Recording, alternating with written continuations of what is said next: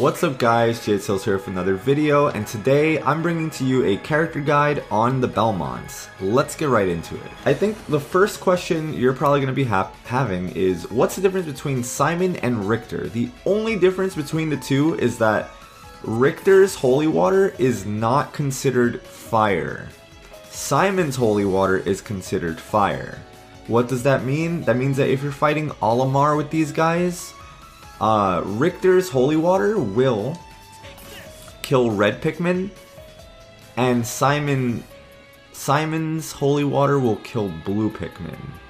Blue Pikmin will not die to Richter's holy water because this is blue, and Simon's holy water will not kill red Pikmin.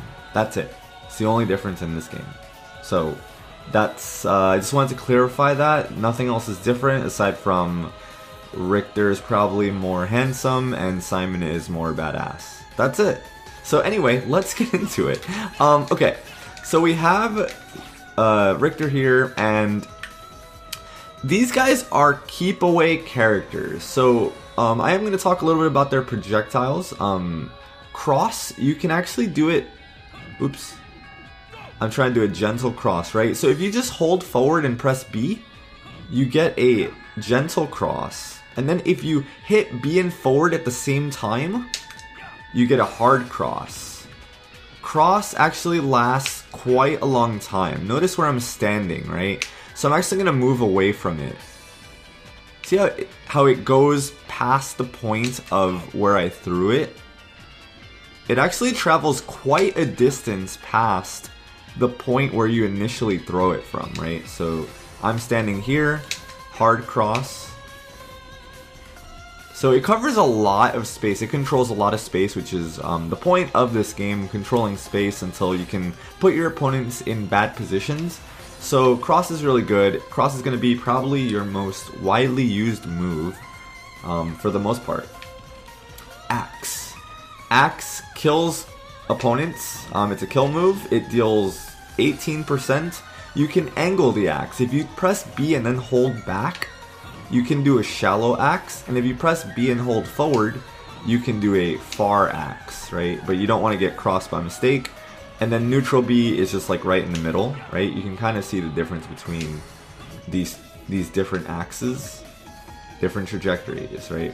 So getting used to like your axe distances to cover the ledge is really important, or like to do a shallow axe when. Also important to note is that axe actually hits, it goes through the stage.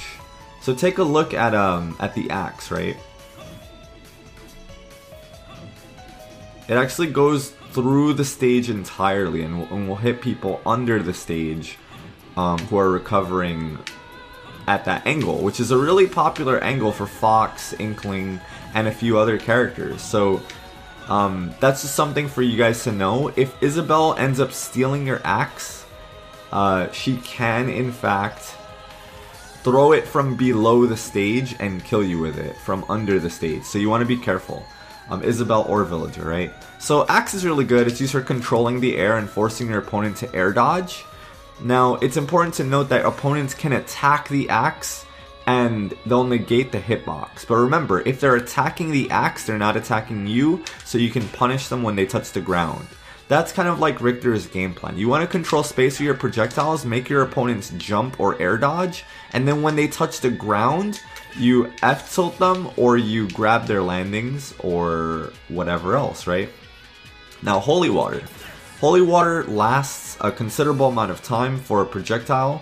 It's long lasting, and you can get a forward smash out of it. So it's really, really good for ledge trapping, right? If I leave the Holy Water right there, DK will stand up into it when he's getting up from the ledge, and then I can kill him. That was poorly timed, but that is how it works. So basically, once you get your opponent on the ledge, using Holy Water on the ledge is really good for setting up KOs, right? So forward throw, he grabbed the ledge, Holy Water, he gets up into it, and then I get a guaranteed F smash, or whatever else I want, right? So that's kind of like the setup there. Now, I know DK can roll from the ledge, right? I have Holy Water there, but you can just wait. If you think your opponent's going to roll from the ledge, you throw Holy Water, and then you wait and you grab them. They're gonna roll right into you. So you have to kind of play with the position here when you're setting up your edge holy water. You want to make sure that it covers the forward get up distance, but you want to make sure that you're standing where, if they decide to roll from the ledge, being this option to avoid holy water, you still get your punish. If they hang on to the ledge too long, you can actually angle down your F smash and kill them. So he's really good at ledge trapping just based on his tools. And you can cover a lot with just holy water and your positioning. So that's my favorite utility of holy water. It's also pretty good when you're in the air. You can use it as an angled down hitbox, and people kind of have to shield it. If they block holy water, the bottle will bounce off their shield and it will hurt you if it explodes. It becomes neutral. It's not theirs, but it's not yours anymore. Right? So like I can throw it on the ground and walk into it, it doesn't hurt me. But if it bounces off their shield or their hitbox, it becomes a neutral item and it can hurt Richter also. If they catch the bottle and throw it at you, it's theirs now. The fire, I don't think the fire can hurt them. I think it becomes their possession. But I could be wrong. It might just be neutral as well. So I would have to double check that. But yeah. So let's talk a little bit about his normals now that we've talked about his specials. Forward tilt is probably one of his best moves, and you want to practice angle, like a dash away forward tilt. This is really important for using the character, guys. People are going to be jumping in at you, right?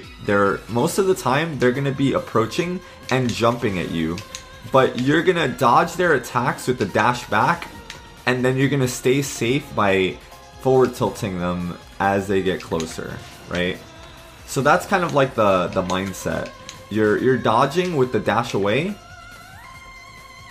and then you're forward tilting to punish the landing. So that's pretty much where Richter excels.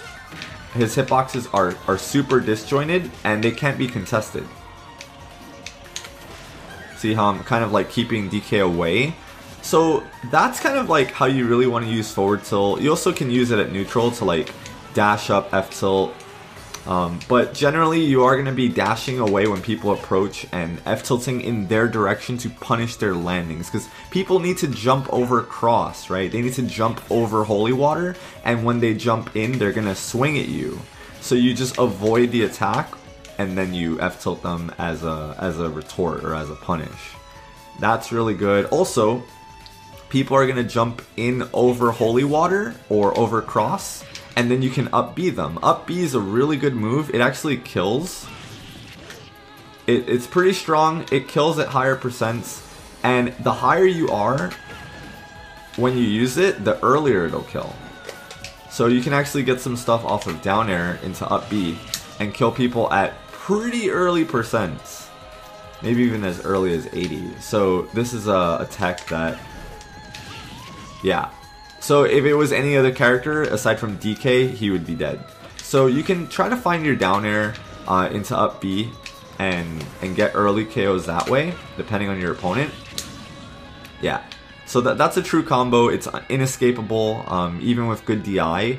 It just depends on where the down air hits will govern how true that is, or sometimes you'll hit them like with the end of it, and you see how he's a little bit forward. That might have not been a true combo if I did it there, but see that? So it depends on the situation. So if it does hit like far away, then you just forward air them, right? And you can angle your forward air up. You don't have to do it straight. You can angle it diagonally. Yeah. So if you just press forward air and hold up, he'll do it upwards, and if you do it hold down, he'll do it downwards. Yeah, like that. Yeah. Forward air and hold down. But you might get some fast falls, so this is definitely an input that people want to work on. But short hop fast fall fair is really good. It's pretty safe, and it covers a lot of space. So this is another input you're going to want to work on. His up air and up smash are really specific. So unless you know they're going to hit, you kind of don't want to commit to up smash. But if you have a guaranteed punish, then you can go for it. You can do things like Holy Water into cross, into falling forward air. I'll explain right now. So you're going to throw Holy Water, jump up, cross, forward air him into the cross on the way back, and then you can get an up smash or you can get an up B depending on the timing. Right? See how it sets up into up smash there? This is a really specific combo, and I wouldn't like recommend it all the time, but it's just another setup that you can employ into your gameplay. You can even get down airs off of this if you set it up correctly. It's really big brain.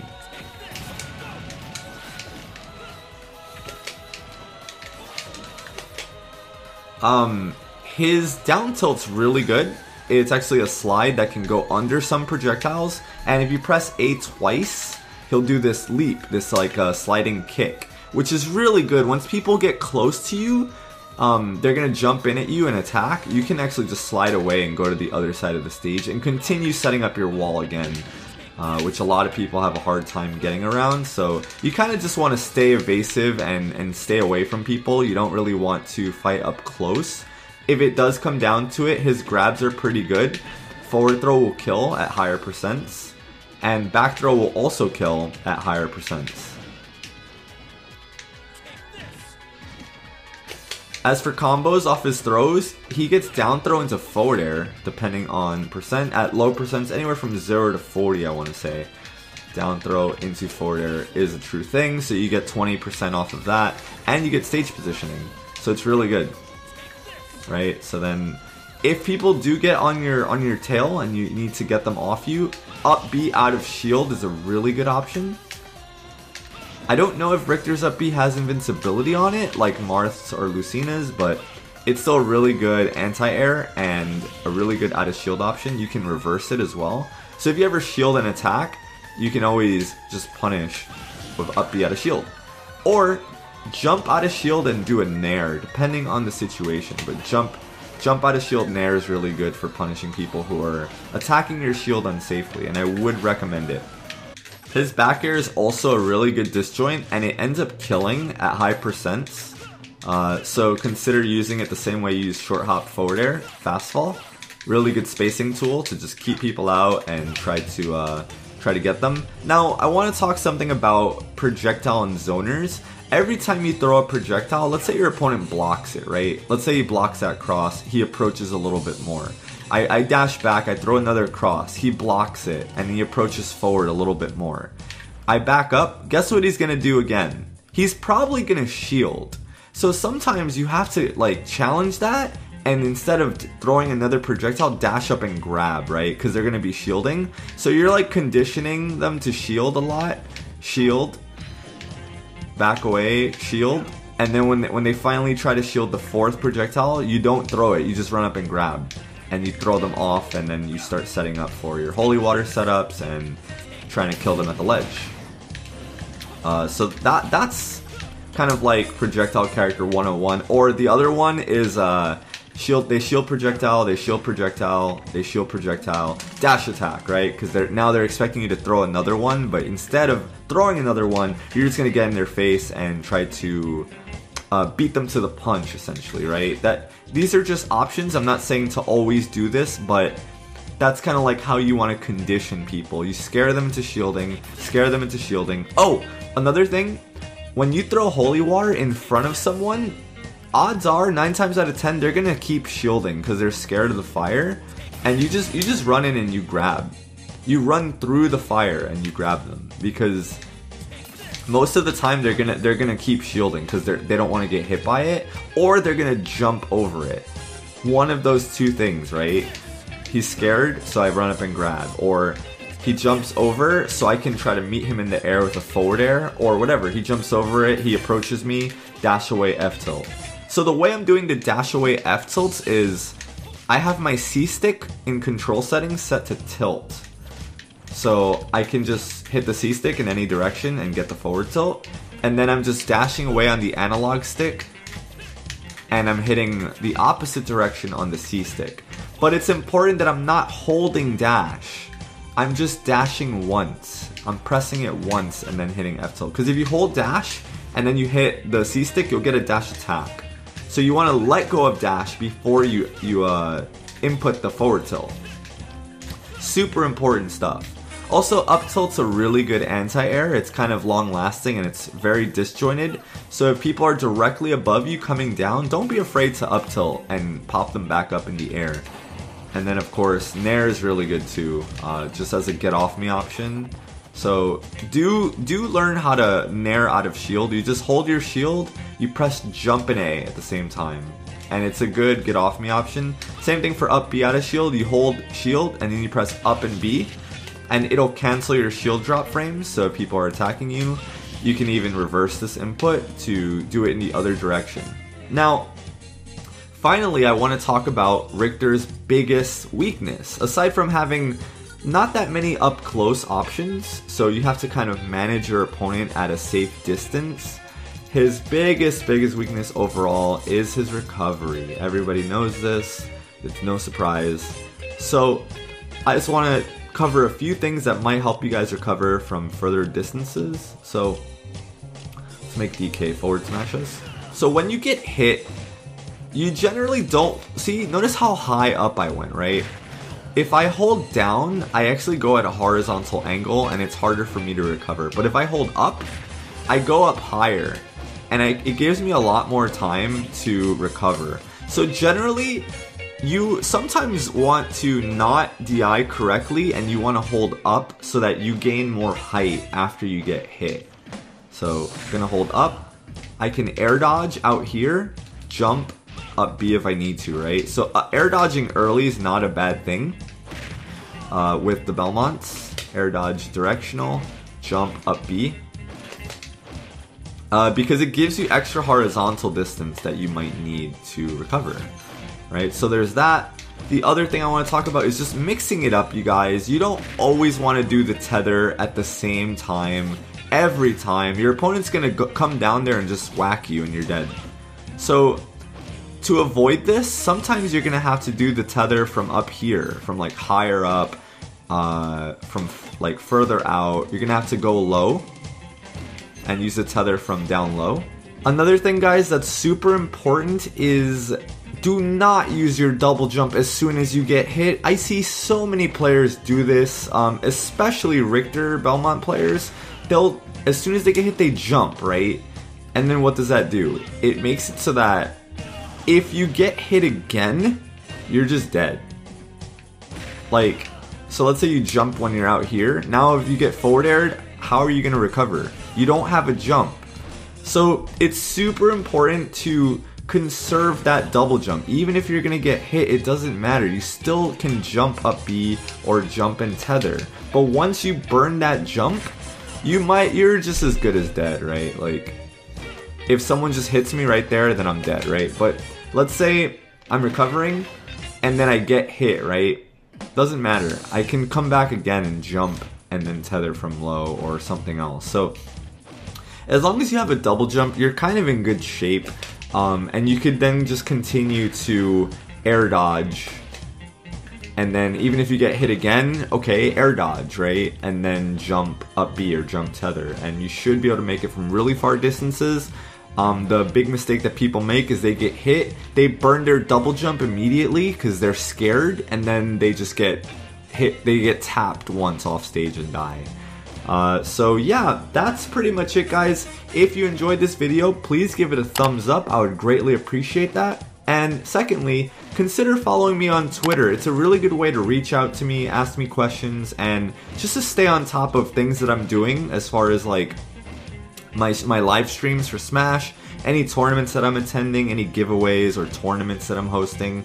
So it's just a really good way to keep in contact and to stay connected with me outside of this channel. So yeah, thank you guys so much for watching. I will see you all next time.